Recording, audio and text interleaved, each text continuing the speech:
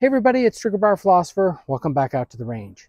Today we're going to be taking another look at 5.7 by 28. And in particular, what we're going to be diving into today is how does barrel length affect the velocity of the 5.7 by 28 round in pistols. And in particular, what I'm interested in is how is barrel length affected with this new system from M&P or from Smith & Wesson and the rotating barrel. Let's get going.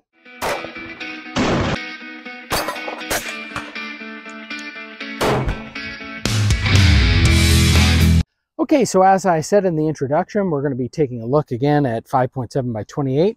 What I have here is a box of the Fiocchi Range Dynamics 5.7 by 28 rounds. We've taken a look at that and other times, and we've shot it through all of these pistols before and know that it functions quite well. And in particular today, what we're going to be looking at is really taking a look at the Smith & Wesson M&P 5.7. I said in a previous video that I was going to be doing some testing with this range dynamics and make sure that we added it to our common range ammo comparison chart, and we'll do that at the end of this video, so stay tuned if that's what you're here for. But what's curious is with this rotating barrel that comes with this M&P 5.7 is that we are seeing lower velocities than we are out of some of our other guns. But I haven't really done a really good test with that.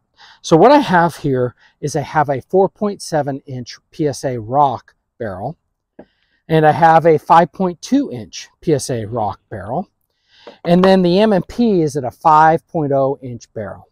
So you would expect in between the 4.7 and the 5.2, this M&P should scale pretty nicely with it. And we'll try to show that and take a look at the add-ups at the end.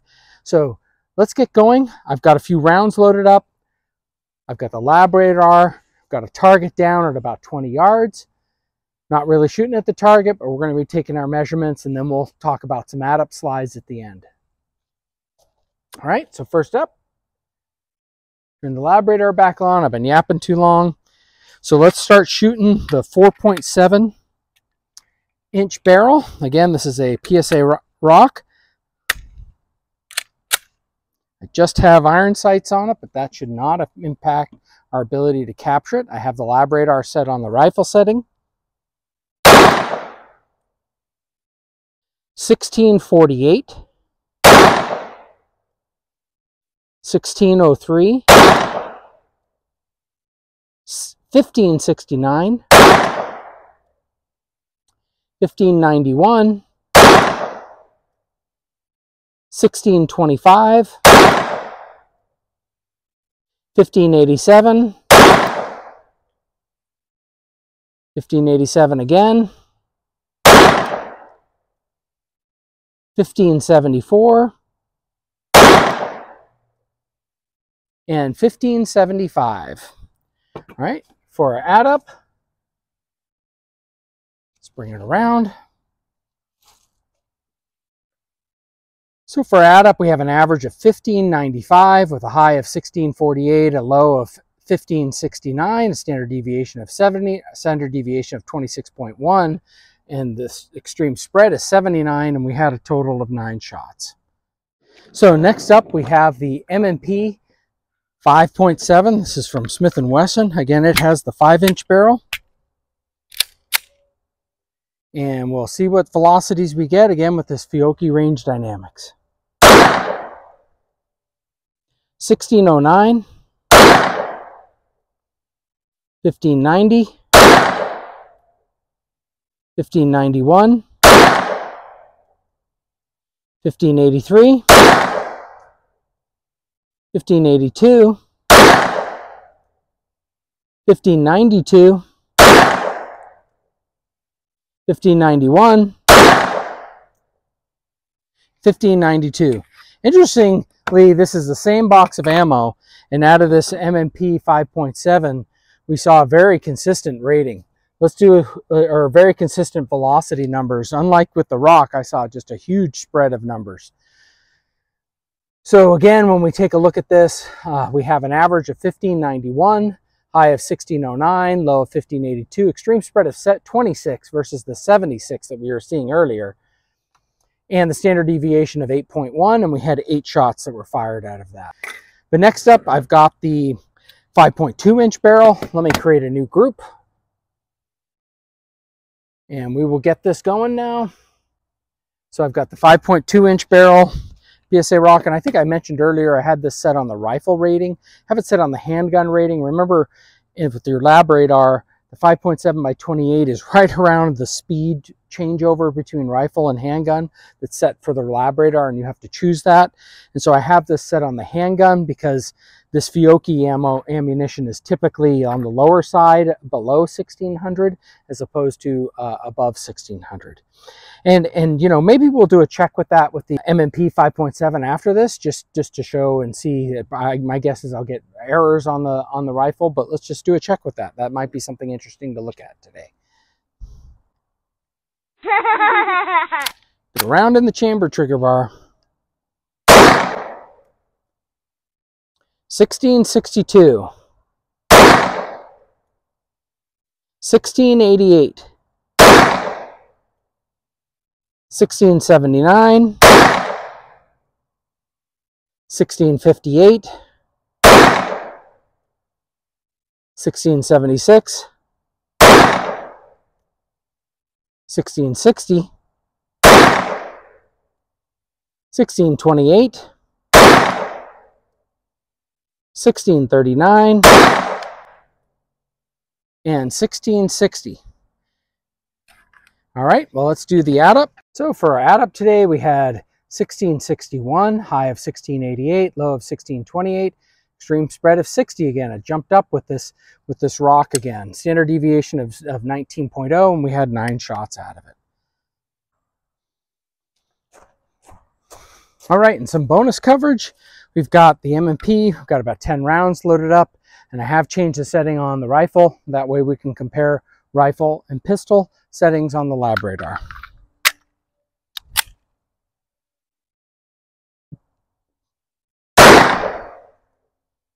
Error. Well, you got to make sure you do it. Error.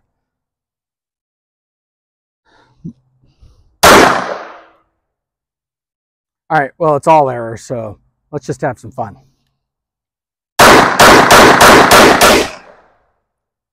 All right, there we go.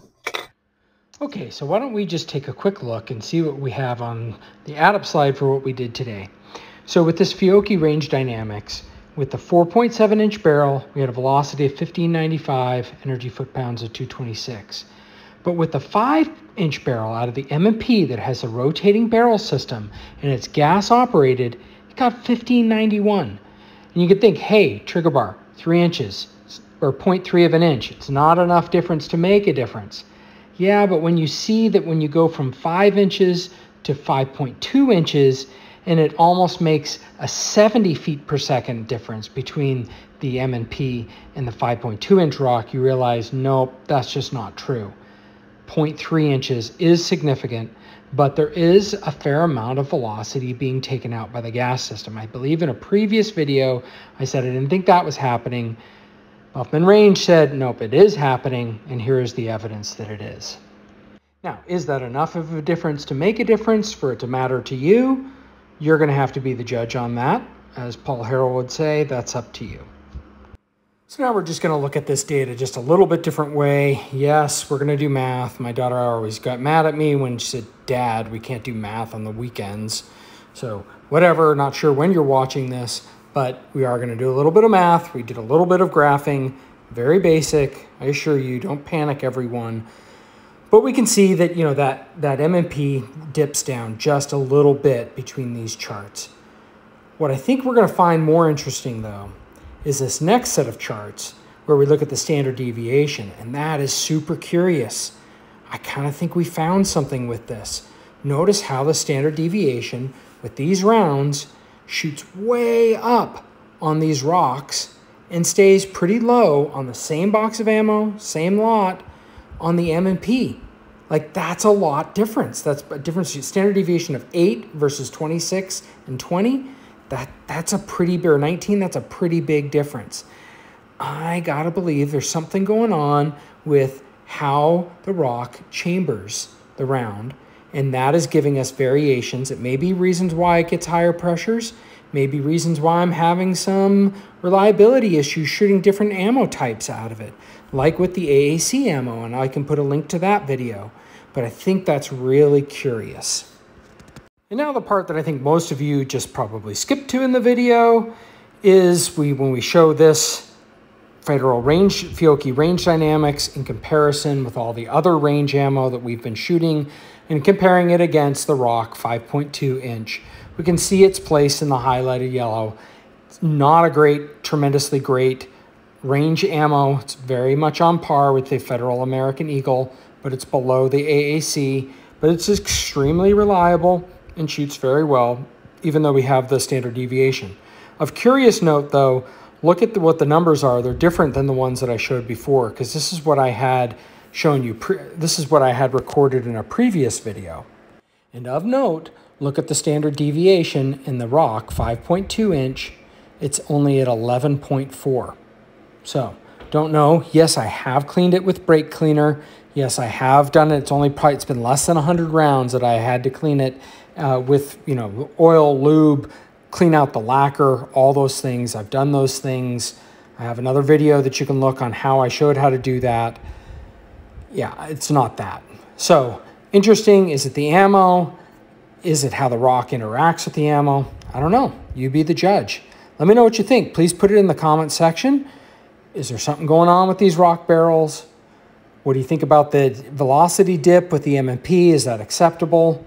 Which of these two pistols are you going to go with? Please put it in the comment section. And also, if you have a chance, please share this video. Please like it. Subscribe if you haven't already. Appreciate everyone. Thank you.